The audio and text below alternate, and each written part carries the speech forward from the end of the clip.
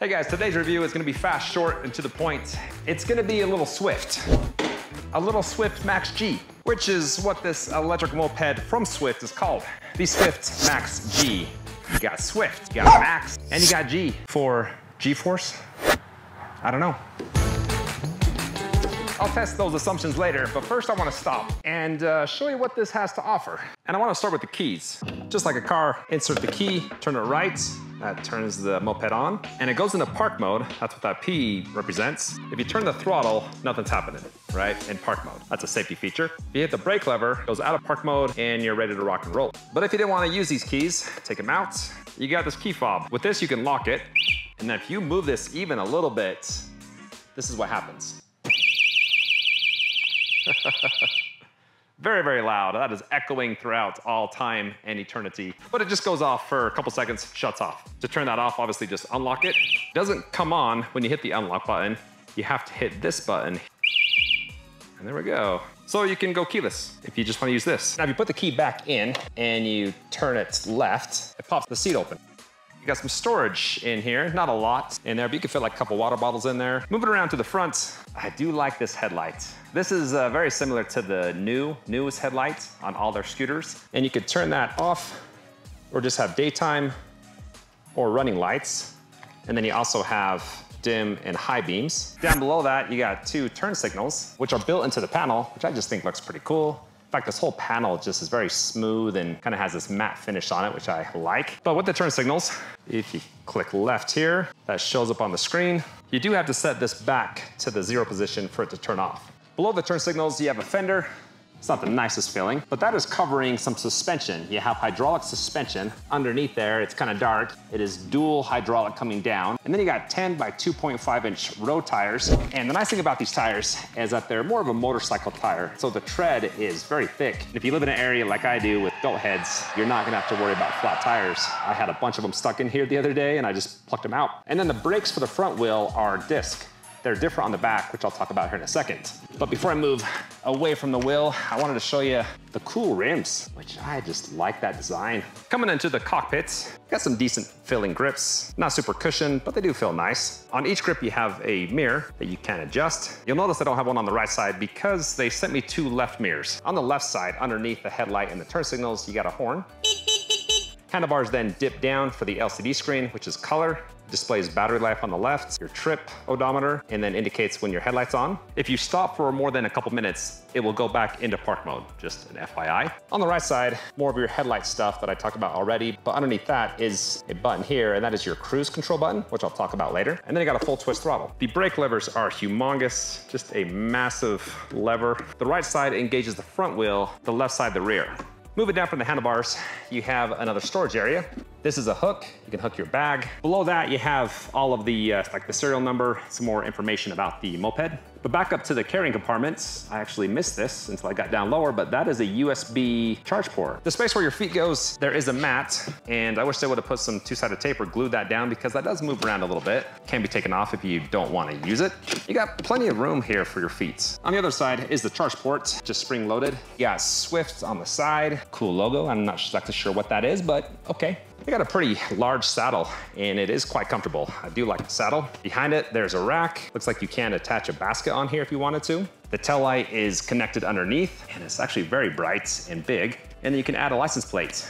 Underneath the rack is some suspension. You got dual spring in the rear. And then you got the motor in the rear wheel, which I'll talk about in a second. Some reflectors around the back side.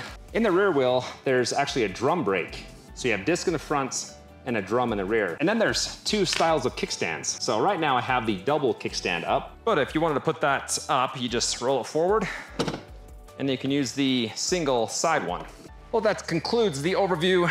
Now let's see how this performs. And the first thing I want to talk about is power. In the rear hub, there's only a 400-watt motor. And to give you a perspective, the Lectric XP Lite, which is Lectric's lightest e-bike, has a 350-watt motor. So you only have 50 more watts of power with this, which when you take weight into consideration, it's not the best. This weighs 160 pounds. The Lectric XP Lite is like 30 pounds. So the power to weight ratio isn't the best. And what that means is that you have a pretty slow acceleration. which honestly seems to be par with every electric moped that I've reviewed. So they don't really gear these things to tear off the line. I guess the moped users of the world like a gentle start, and this is right on par for that. So what about power for climbing? Well, the other day I took it up to a half block long, 20% grade hill, and surprisingly, it took me to the top, which is very impressive when, again, you look at the power to weight ratio. 400-watt motor, carrying up 340 pounds. That's my weight combined with the mopeds. Lesson is, don't be fooled by the size of the motor. This has got some torque. The last thing I want to talk about as far as power is speed. There's only one speed mode. I've got it on full throttle and a flat stretch of trail, and I'm hitting 20 miles per hour, which is right on with the speed rating. Now, if you don't want to hold the throttle down, if you hit that tool button, that kicks on the cruise control, and now you can go hands-free. Look at that, the balance on this is nice. Wow, that's actually very well balanced. Before I move on from power, I want to talk about one thing that I'm not sure why these guys did what they did, and that is with the size of the motor. So I know from reviewing e-bikes that a 350 watt, even 500 watt motor is about yay big. This space where they got the motor is huge, it's like double that. And so they definitely have the ability to put in a bigger motor. I guess they wanted to keep this at 20 miles per hour. When you start going faster in speed, you limit where you can ride and you gotta register it and all that. But Swift, listen to me now. Put a good old 1,000 watt motor in there. Heck, do dual motors. That would be a good time. Okay, so moving along, the next thing I want to talk about is comforts. And the first thing I want to talk about is the posture. It looks kind of dorky and goofy, but leg is at a 90-degree angle, back is straight up, and I'm ready to travel the world. Seat is quite long, and so if you wanted to expand the cockpit, just scoot back. You got more of an aggressive posture now. If you don't like that, scoot up. You're more upright and tight. This is for you proper riders out there. But yeah, super comfortable posture. I like it. Now, I'm a 5'11" guy, and I looked to find a rider size rating, and there wasn't one. With the large saddle and a lot of leg room in here, a lot of foot room, it can fit a variety of sizes. The thing it can't do is carry a very heavy rider. It's got a capacity of 265 pounds. Now, earlier, I already talked about the suspension and the road grade tires. And so let me just ride around here and try some different terrain, hop some curves, hit a few bumps on the trail, and let you know how it feels. Man, the quietness of this is pretty awesome. I've got no motor noise. Nothing is rattling around or scratching or grinding or anything. It's actually super solid. And then you go down to the tires, and with those being road tires, they're actually very quiet too. All right, this is just kicking butt on this trail. I don't know if you can even tell, but I'm hitting some bumps and voice isn't fluctuating or shaking. Let me find a bigger bump now and see how it does.